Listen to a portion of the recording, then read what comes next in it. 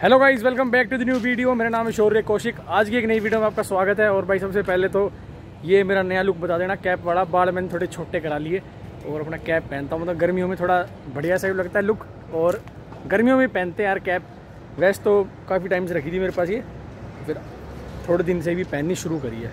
Insta पे जो लोग फॉलो करते हैं वो देखते होंगे, फ़ोटो वगैरह डालता रहता हूँ मैं। तो भाई आज की जो बात है, आज मैं आपको किसी गाड़ी से रिलेटेड नहीं है, आज एक टू व्हीलर से रिलेटेड है। और जो मतलब सबकी ड्रीम बाइक होती है, सारे लड़कों की ड्रीम बाइक होती है भाई। लड़कियों को ही पसंद होती है वो वाली बाइक है।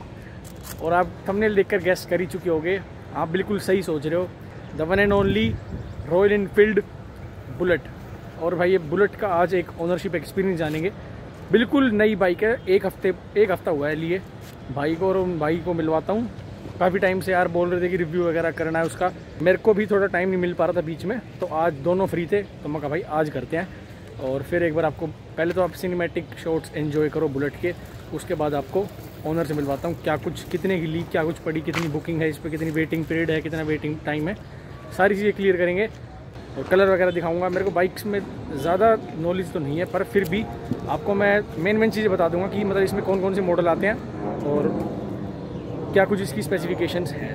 अब सिनेमैटिक शॉट्स आप एंजॉय करो, उसके बाद सीधा ओनर से मिलते हैं।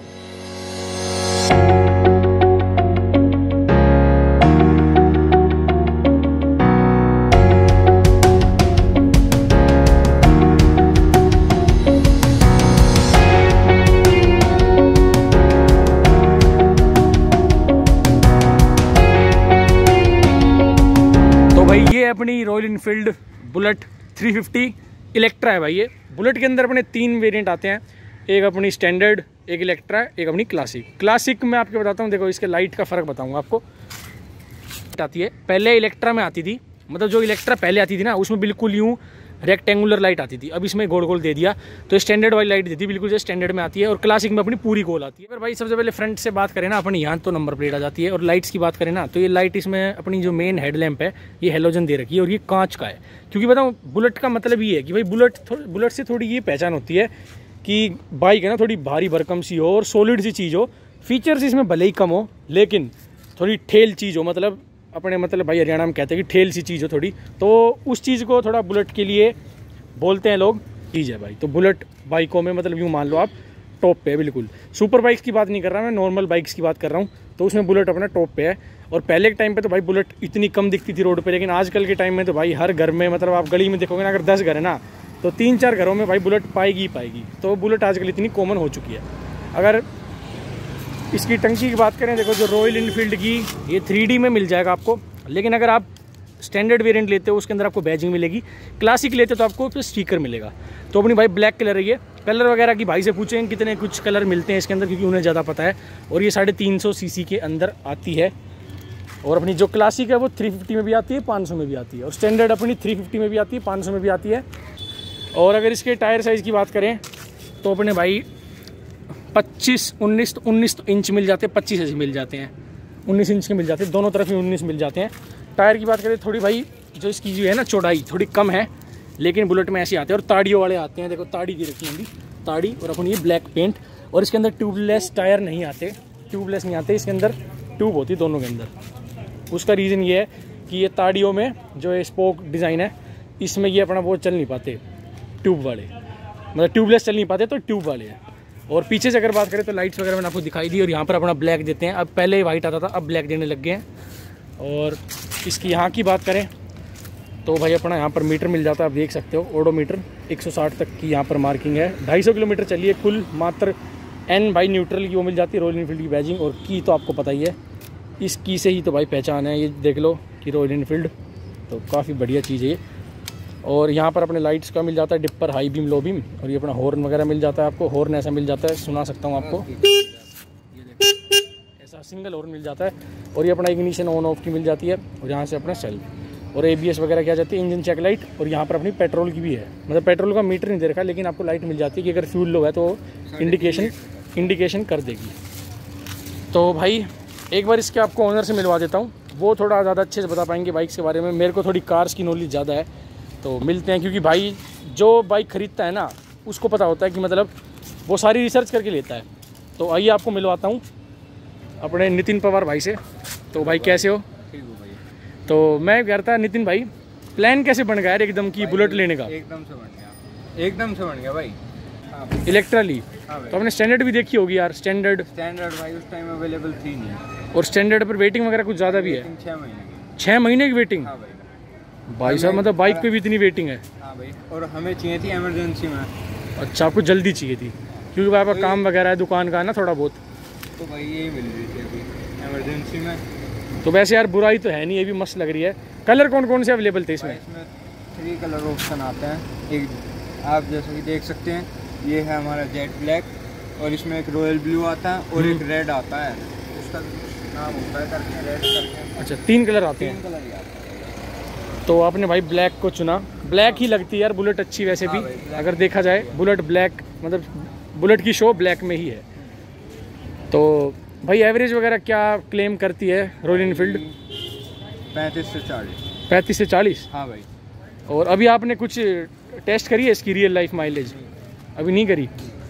अच्छा, और कितने की पड़ी आपको इलेक्ट्रा? भाई 180 की कैश पड़ रही थी। 180 की कैश पड़ रही थी? हाँ भाई। तो हमें आपको 2 कुछ की पड़ी। 2 कुछ की पड़ी है। तो भाई 180 की ये अपनी ऑन रोड पड़ जाती है ना? 180 की पड़ जाती है। 178 के आसपास ही पड़ती है। हाँ 180 मान लो यार। हाँ 180 मान लो, 180 पड़ जाती है। और भाई इसका जो डिलीवरी एक्सपीरियंस था वो कैसा रहा आपका रॉयल एनफील्ड के साथ? भाई बिल्कुल बढ़िया था।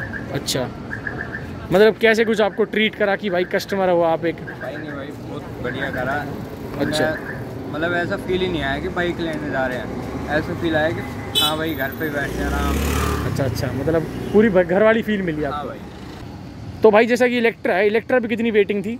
भाई इस पे यार मतलब मैंने 7 तारीख को बुक करवाई थी, मेरे को मिल गई 7 मार्च? हाँ भाई 7 मार्च को कराई थी? हाँ, और मैंने 15 तारीख को डिलीवरी ले ली थी।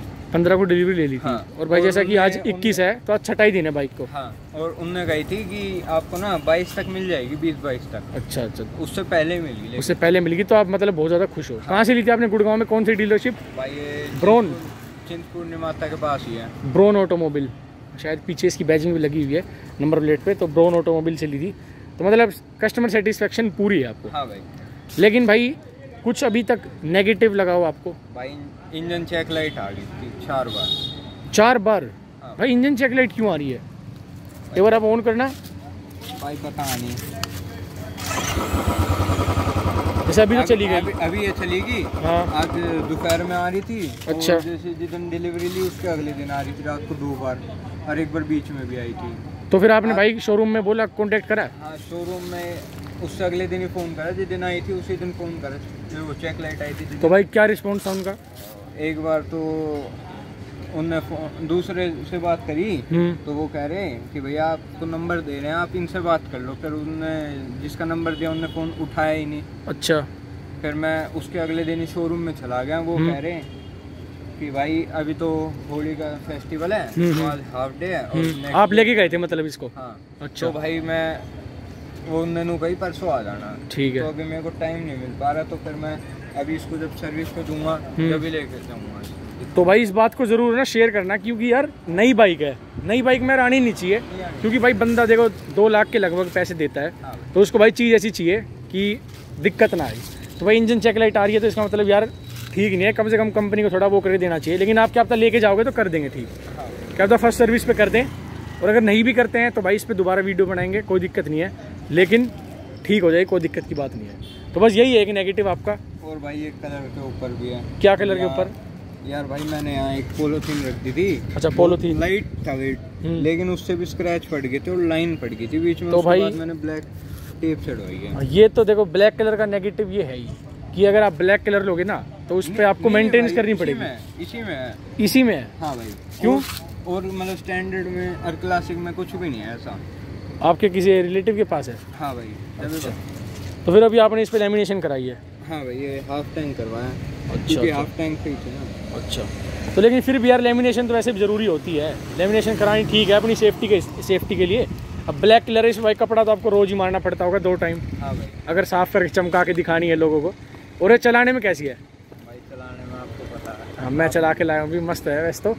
तो मतलब फुल सेटिस्फाई हो आप, है ना? सेटिस्फाइड हूँ, लेकिन यार ये हैंडल ना अच्छा आगे कर रखा है इनने, तो ये मेरे को पीछे करवाना। मतलब एक बार आप बैठ के दिखाना इस पे वैसे, मतलब आपको कैसे चाहिए भाई? मेरे को हैंडल थोड़ा पीछे चाहिए। अच्छा अच्छा, हाँ मतलब थोड़ा आगे हो रखा है, जैसे एवेंजर वगैरह हिमालय आती है वैसे उनमें हो रखा है यार। इसमें ना फिर हैंड स्पेन हो जाता है।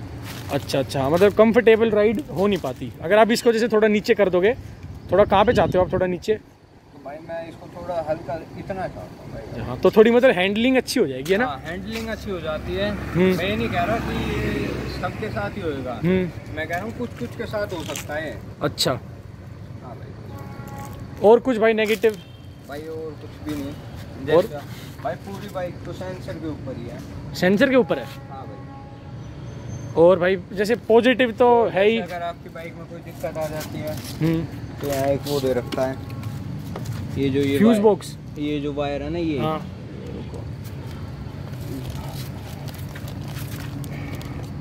ये हाँ, इसको मशीन में लगा के चेक कर लिया जाता है। अच्छा अच्छा अच्छा, अगर कोई भी दिक्कत आ जाती है। हाँ। अच्छा, ये इसके एक तरह से वो है ECM जैसे बोलते हैं। तो मतलब कोई भी बाइक में अगर बाइक में कोई दिक्कत है तो यही बता देगी। यहाँ पे एक मशीन में चेक करके स्कैनर से, है ना? ये हाँ, एक ये माइंड कह दो इसका। अच्छा हाँ, तो भाई जो आपकी इंजन चेक लाइट आ रखी है ना, वो भी कंपनी इसी से ही हटाएगी। हाँ भाई। इसमें चेक करके मशीन में लगा के तो आपकी वो हट जाएगी। तो भाई सर्विस वगैरह कब होएगी इसकी? भाई अभी 30 को होगी, 30 मार्च को। हाँ भाई। मतलब कितने किलोमीटर पे बोला है? अभी क्या तो उन्होंने कही है कि क्या तो आप 500 किलोमीटर पे करवा लो, ये तो आप 15 दिन के अंदर अंदर करवा सकते हो। अच्छा, 15 दिन के अंदर। तो यार उसमें बेसिक सर्विस होती होगी, वो तो चेकअप वगैरह है, इंजन ऑयल चेक होगा? पहले सर भाई ने तो बताया कि इंजन ऑयल चेंज होएगा। अच्छा, वैसे देखो आपने स्कूटी वगैरह ऑन करी है तो स्कूटी में तो आपको पता ही है पहली सर्विस में कुछ नहीं होता भाई, लेकिन होती है बस उसमें। हाँ, लेकिन इसमें आपको बोला गया कि इंजन ऑयल चेंज होगा। हाँ। अच्छा अच्छा, और सर्विस कॉस्ट क्या कुछ आ जाएगी अगर फ्री है तो? भाई यूँ कह रहे थे कि अगर आप 2100 तक फ्री में या पेड में? पेड में। पेड में 2100 है, फ्री में अपना कम लगेंगे, 600-700 जितने लगते होंगे। नहीं, 1200-1300 तक, 1500 तक लास्ट लगेंगे भाई। अच्छा, लगेंगे। हाँ, लगेंगे। तो भाई ये चीज़ है, और बाकी भाई पूरा क्लियर भी हो जाएगा जब आप सर्विस के लिए लेके जाओगे। हाँ। और भाई अगर मेरी कोशिश रहेगी तो मैं सर्विस की वीडियो भी ज़रूर बनाऊँगा, भाई के साथ चलूँगा, क्योंकि भाई जो इंजन चेक लाइट आ रखी है ना, वो हटनी ज़रूरी है। थोड़ा दिमाग में वहम हो जाता है कि यार नई बाइक ली है तो होनी नहीं चाहिए, है ना? इतनी जल्दी क्या दिक्कत आ रही है? हाँ, तो यही है बस भाई, इसी चीज़ से थोड़ा नेगेटिव है, मतलब इस चीज़ के लिए कि इंजन चेक लाइट आ गई यार, इंजन चेक लाइट आनी नहीं चाहिए। और कोई बात नहीं यार, मशीनरी है, कुछ भी हो सकता है, आजकल इंसान का पता नहीं है, तो ये तो बाइक है, कुछ भी हो सकता है, लेकिन ठीक हो जाएगी। ठीक करके देंगे तो वो बहुत अच्छी बात है। तो ये चीज़ है। लेकिन भाई एक और चीज़ बताओ यार कि इंश्योरेंस का बताओ इसमें, कि इंश्योरेंस में कुछ लोगों को थोड़ा डाउट रहता है कितने का होता है बुलेट का इंश्योरेंस? भाई इसका अगर आप कंपनी से करवाते हो तो 10.5 तक, अगर आप इसका कंपनी से करवाते हो तो 10.5 तक चला जाता है इंश्योरेंस। अच्छा, तो 1 साल का आपको 0 टैप मिलेगा, और बाकी 4 साल का वो कहते हैं कि आप कॉम्प्रिहेंसिव प्लान, थर्ड पार्टी मिलेगा। थर्ड नहीं, कॉम्प्रिहेंसिव होगा शायद। थर्ड पार्टी कहते हैं वो तो, थर्ड पार्टी कहते हैं। हाँ।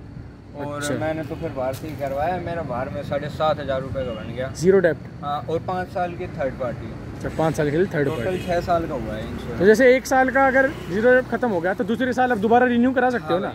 रिन्यू करवा सकते हैं। अच्छा, दोबारा रिन्यू करवा सकते अगर हो। हमने रिन्यू साल में नहीं करवाया तो फिर वो 0 टैप किसी भी स्कूल से। अच्छा अच्छा, नहीं भाई, नई बाइक है तो नई के लिए तो 0 टैप जरूर। नितिन पवार के थ्रू थोड़ा भाई एक ओनरशिप एक्सपीरियंस। अभी भाई ने बाइक सिर्फ 6 ही दिन चलाई है और 250 किलोमीटर चली है कुल। अगर ज़्यादा किलोमीटर चलाएंगे तो इनको थोड़ा ज़्यादा भाई पता चलेगा बाइक के बारे में। अभी ये पॉजिटिव नेगेटिव इतने नहीं बता सकते, तो यही है। तो भाई बहुत बहुत धन्यवाद अपना एक पूरा एक्सपीरियंस शेयर करने के लिए। ठीक है भाई। तो आज की वीडियो के लिए इतना ही। अगर ये वीडियो पसंद आई तो इस वीडियो को आप लाइक कर सकते हैं, चैनल पर नए तो चैनल को सब्सक्राइब कर सकते हैं। वीडियो देखने के लिए धन्यवाद, थैंक यू सो मच। मिलते हैं जल्द नई वीडियो के साथ, तब तक के लिए Tata, take care, good bye.